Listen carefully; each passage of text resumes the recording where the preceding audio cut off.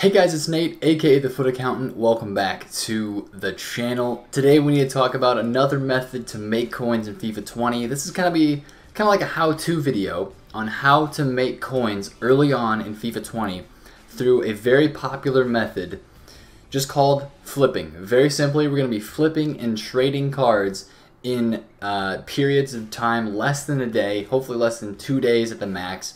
Where basically you can buy a card at one price when it kind of reaches a low point on its natural upswing and downswing on a variation of price for that card in a day or 2 day period, and then we will sell that card when it reaches the tip top of that period as well. So basically we're buying low, selling high within a short period of time, flipping that card for profit. And this is something that is very, very easy to do in the early game FIFA 20. As you can tell right now, I'm on the FIFA 20 demo. I can't stand to be in FIFA 19 anymore, so you're not going to see any more of that.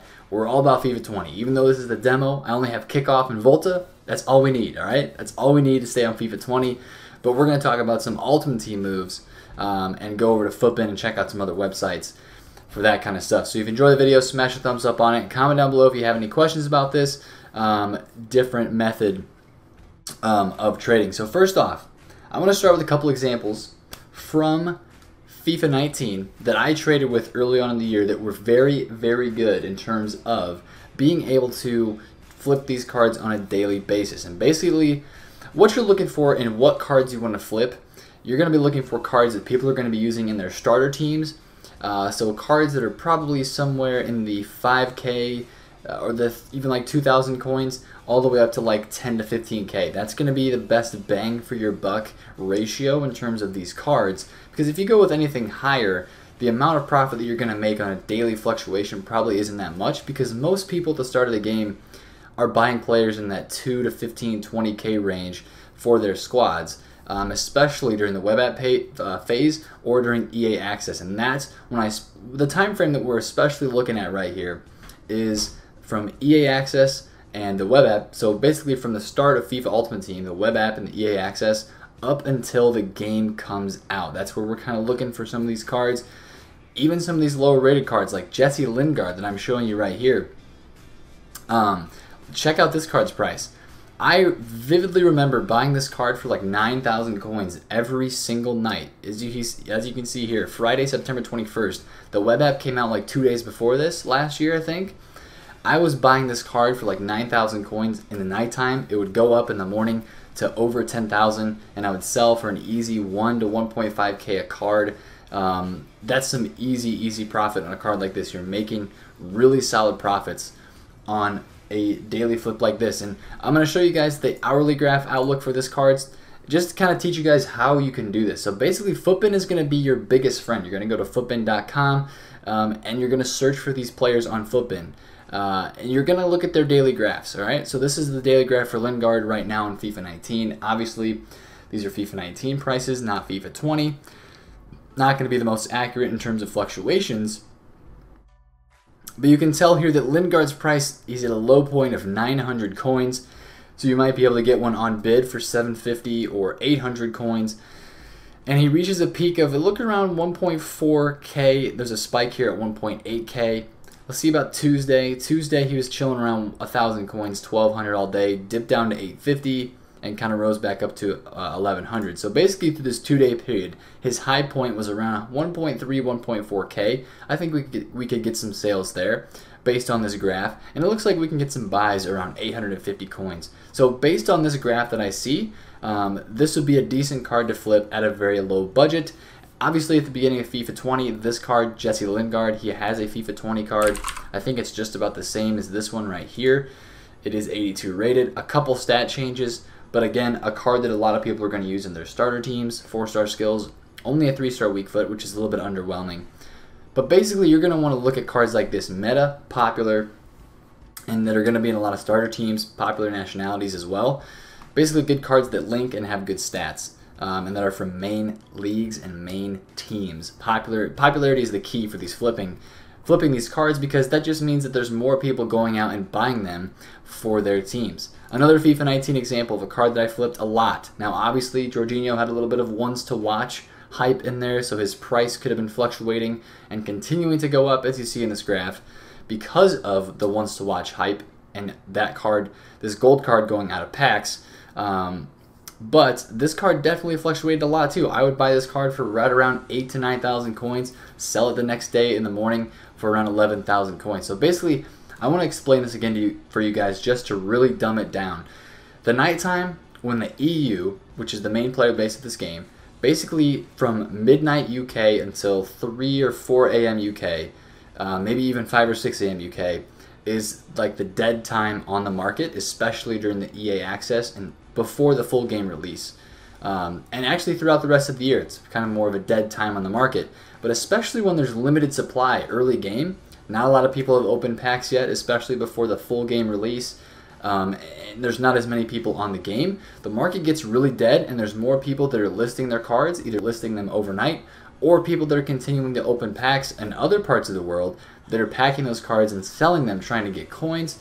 You can see those cards' prices drop because more people are selling than are buying, because most of the user base is off the game.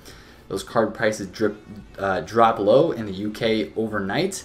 You can snag a couple of those, throw them on your transfer list. If you're here in the USA, where I am, it's a perfect timing because it's evening for us. We can buy some of those cards, throw them up on our transfer list overnight for 6 hours, list them 1, 2, 3,000 coins above that price, maybe 10 to 15% profit, and possibly collect a buyer when you wake up in the morning. You know, stuff like that. If you're somebody in the UK, you can pick up a card when you go to right when you're going to bed, list it up overnight, maybe sell it throughout the day.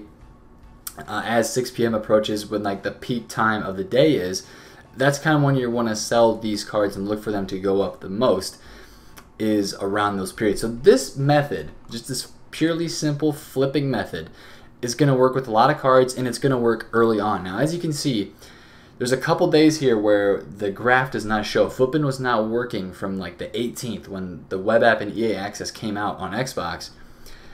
Flipping was not working at that time, so the prices were probably a little different. I assume that Jorginho was probably like 7 or 8K, and he was kind of rising up with that ones to watch hype. So basically, you might have to buy that card for more expensive every day. The one time period that I want you guys to be careful with, though, is this date right here that I have the mouse at. It is Monday the 24th. Because I believe last year, maybe it was Tuesday, either Monday or Tuesday of last year is when the early access, people who bought the game, they were able to get on the game for the first time, and that means EA Access means FIFA points, or excuse me, not EA Access. EA Access does mean FIFA points, but the pre-order of the game means even more people come onto the game. It's like another increment where more and more people get to come onto the game of FIFA and open FIFA points basically and create demand for cards on the market. So you see this dip here. This is kind of a dip that is leading up to this card going out of packs for ones to watch, and that's why you see him go down, is because more packs are being opened. I guess people thought that there was a low chance that he was going to get into ones to watch. Probably people were assuming that Kovacic would get in instead of Jorginho, but Jorginho ended up getting in. His card goes out of packs and he shoots up.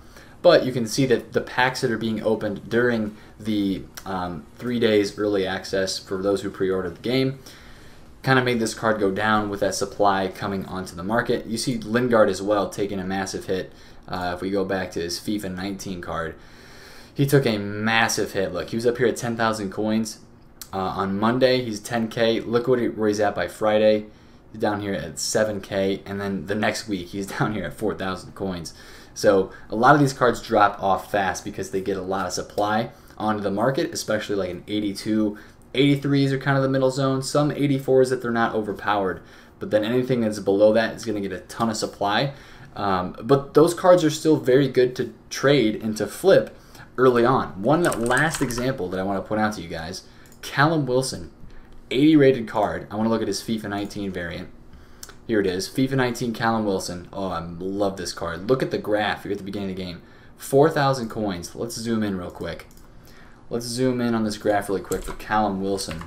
I flipped this card so many times from around 3,000 coins to about 4K every single day. This is a perfect Premier League English striker that a lot of people wanted to have in their teams, and it showed because of his price fluctuations. So basically, to figure out what cards you're going to want to do this with when FIFA 20 comes out, I'll be looking at a lot of these cards, so you can stay tuned to the channel here. But of course, look at the popular leagues and nations, but just honestly look at the graphs. Look at the graphs of the cards that you think are going to move a lot. Watch their daily graphs, see how much they do actually move, because after 1 day or 2 days, you're really going to start to see this trend. And I'm telling you right now that it's going to happen, because it will happen. But if you don't believe me and you want to make sure that you're watching it happen for yourself, watch the trends for the first 2 days of like web app and EA access before we get into that early access, the 3 days before the full game release. Watch those trends. It's going to happen because people are going to be building teams, playing the game with their EA access time, and starting out their ultimate teams early. So again, it just creates a big time opportunity again to buy when those cards are low and flip them for when they are high. And obviously this is a trading method that we do throughout the rest of the year. We're going to do this with informs, with other cards that are out of packs and stuff like that. But early on in FIFA, it's all about these gold cards because that's what people are doing. So basically, go through a list. You can help yourself out by going through a list right now. The cards that fluctuate the most are positions that everybody needs for their team. Right backs, center mids, strikers, and of course the guys that are overpowered, and there are less of those cards. Like if we're looking at Premier League right backs, you have a lot of options for an early game right back. You have Trent, Ricardo Pereira, Hector Bellerin, Wan-Bissaka. Some people are probably going to use Aurier. Some people are going to use probably, where's the other guy? Yedlin. People are going to use him. So there's some decent options down in here. Although I would say Wan-Bissaka, Pereira, and Hector Bellerin might be decent ones to trade with, especially Pereira and Wan-Bissaka. Those kind of stick out to me as possibilities.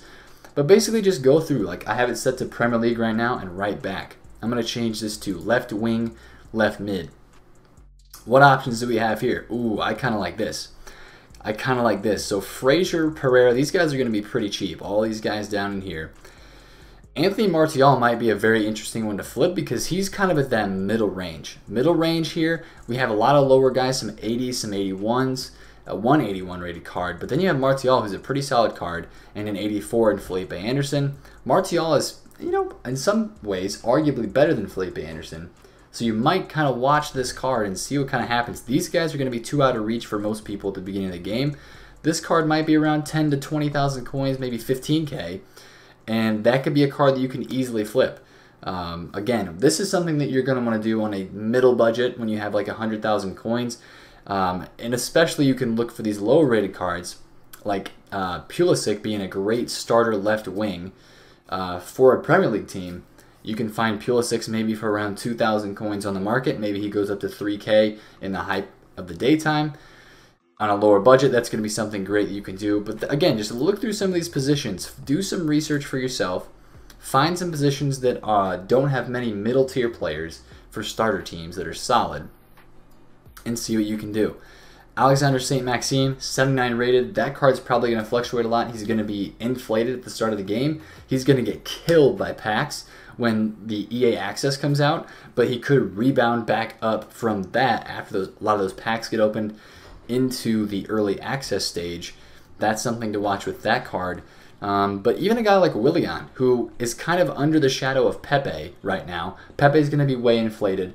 Mahrez is going to be up there probably. But Willian could be somebody who you might want to keep your eye on to flip. He's Brazilian, he's right wing, and he's just a good right winger. He's got good stats for an 82 rated card. So just kind of watch the hype on some of those cards for what could be a good card to flip. And again, just watch their prices on Futbin. Use this Futbin graphs tool. Use the hourly graphs to look at yesterday, Tuesday, today. And if you see some trends, make sure to hop on those trends right away as soon as you can. And make some coins, all right? Make some coins. And of course, you can increase your chance of selling some of these cards when you flip them by using chemistry styles. That can sometimes add another 500 to 1,000 coins worth onto your card if you pack a consumable or a chemistry style that you're not going to use. Like maybe let's say you pack an engine and you throw it on somebody like a very good a midfielder from the Premier League. I'm trying to think of somebody that's good for a starter team. Maybe like somebody like Lerma. Maybe you get an engine, you throw that onto Lerma's gold card, and that could instantly make his card worth an extra 500 to 1,000 coins, depending on how much the engines go for a starter card like this. So make sure when you have chemistry styles on cards, or if you buy one on the market with a chem style, make sure you search the market and say, hey, is this card worth any more with a chem style. That's very important for flipping cards as well. And then of course having contracts on the cards and position changes as well. If you move somebody to center forward, he's usually a center mid or a striker. That might help somebody's team out for chemistry. So just make sure that you are selling those cards on their actual market price based on that position with the chem style as well. So hopefully you guys enjoyed this video. Make sure you hop onto Foothead, Footbin, wherever you're looking through the database, and look for some of these players. Look through positions, look through leagues, look through literally everything. Give yourself plenty of opportunities to look through cards and find out which ones you want to eye, which ones you think are going to be popular that you could flip. Like this Luke Shaw card, great left back for starter teams in the Premier League. Watch that card. There's so many cards you can do this with. It's literally going to happen all the time, every day. So that's why I wanted to bring this video to you guys today, talking about flipping for FIFA 20. It's going to happen. It's going to be a great way to make coins early on FIFA Ultimate Team. I will revisit this topic as kind of a how-to format, probably a couple weeks into FIFA when we have informs, other special cards, and meta golds and ones to watches to talk about as well, because flipping is arguably the best way to make coins in FIFA Ultimate Team when you're just getting on and wanting to make coins like this. It can be one of the best ways to make coins, in my opinion. So hopefully you guys enjoyed this video. Smash a thumbs up if you did, and be on the lookout for a lot more uploads coming this week. Probably some more uploads related around squads, but again, we're going to be looking to some investing, maybe some player of the month uploads as well, because that's going to be coming up soon. We need to be ready for that, and of course ones to watch. I haven't seen a lot of stuff on that yet, and you guys need to be informed about ones to watch and some players that could be in it this year, because the field's wide open for that. So I'll talk about that in another video soon. But I'll catch you guys in a video soon. Also, subscribe to the channel if you're new. Cheeky plug, alright? And check my links down below in the description. Twitter, Twitch, you know, all the good stuff. I'm on all those, so make sure you check those down below. Thanks for watching this video today, guys. Really appreciate it. It's been Nate, FutAccountant. Catch you guys later. Peace out.